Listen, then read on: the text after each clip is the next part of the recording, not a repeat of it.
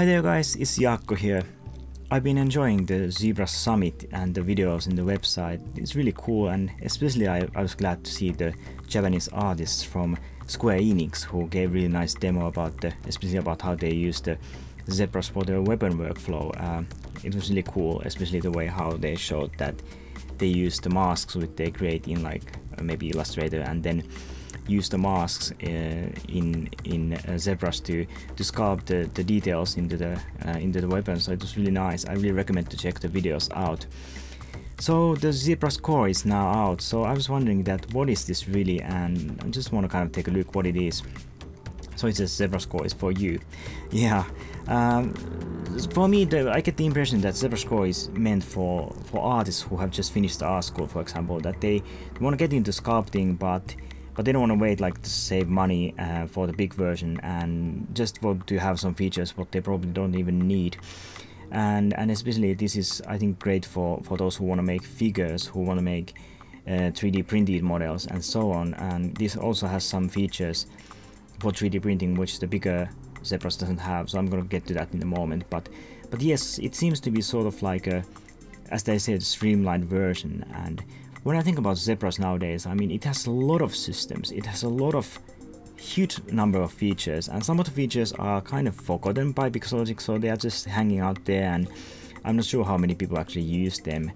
And like the 2.5D workflow nowadays, that we have so many other options to create tiling textures, so I'm not sure how many actually really use 2.5D workflow for tiling textures. I've used that a couple of times, but these days if I need to create something, I'm just going to use Substance right away or something else like that. So like that is one thing, and there's like also the ZModeler thing, that what I was thinking at, how much do I really need to use the ZModeler, you know, the sort of this wacky way to, you know, create the base meshes. If I do that, I'm gonna always use Lightwave or other 3D modeling applications. I'm like, I've played around with it, and it's kind of nice. And sometimes, yes, to correct some workflow issues, some polyflow issues, sometimes I use it and maybe make some simple like buildings. I have used it a couple of times, but I don't. That's something that I just absolutely don't care about. What I really care about, ZBrush, of course, sculpting organic models. So I mean that I just kind of wondered why is Pixologic so excited to, you know, throw that stuff in there and just keep putting the new features instead of, I don't know, like going forward making ZBrush 5. But I'm not sure what's going on in that front. So I have no complaints. However, like when I thought about my bought ZBrush almost like, what's that, 10 years ago almost, well, not 10 years, but I think like 7 years ago almost, yes. And I bought the version 4 that time, and I got the limited edition tin, and then I just received these free upgrades like every year, almost every year, just new upgrades. And when I'm seeing how much this has developed since, you know, early days, yeah, it's been a great value for me. I'm absolutely loving ZBrush. So let's take a look what this guy has. So it has the feature list. We can compare it to the full version. So Dynamesh, it has Dynamesh. That's great. Absolutely great news that it has Dynamesh, because Dynamesh is huge. I'm really loving it. So it says it has Z-spheres. Okay, I didn't actually realize that. So, and then we have sculpting. We have some limitation here. Maximum number of polygons per mesh is 20 million. We have number of brushes. Oh, this is just 30.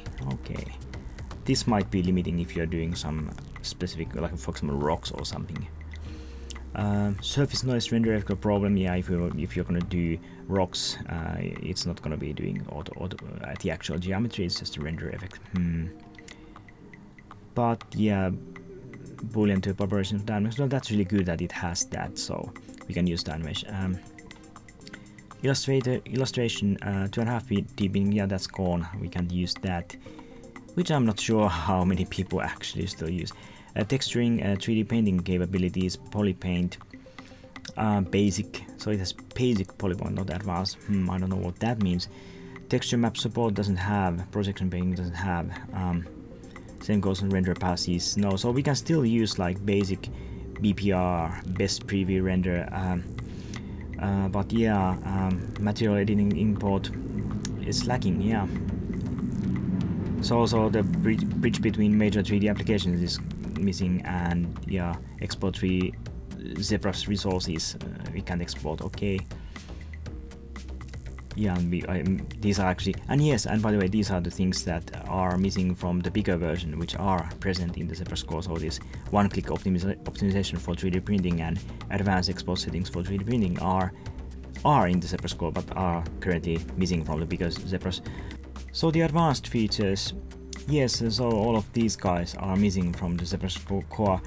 So I'd like to take a look at what do I use personally. Shadowbox, I'm not a huge big user of this. Sometimes I've used it, and I can imagine that there might be in near future I might actually be using this. Z-Sketch, yeah, sometimes use ZBrushCore, not really much. Advanced brush stroke customization, absolutely love it, use it. User-made brushes, so it says that ZBrush can load brushes created in ZBrushCore, but not the vice versa. So you know, that makes sense, you know. And 3D layers, I use HD geometry, sometimes use fibers, use automatic retopology, completely missing. I'm loving this in the big ZBrush, especially after 4R6. It got huge improvement, and it's just so fast, and it creates so great result in such a quick time. Absolutely a huge fan of the retopo, automatic retopo in ZBrush. It's such a pity that it's missing. Masking capabilities, basic. Oh yeah. Polygroup capabilities, so it has a basic polygroups, which is nice, I suppose. Crease edge loop, not really using. Well, yes, I do use sometimes these. UV mapping, absolutely use AO and SSS and so on. Environment maps, missing like cap, so on. So yeah. 3D starts today. Ready to begin your journey? I'm ready. Yeah.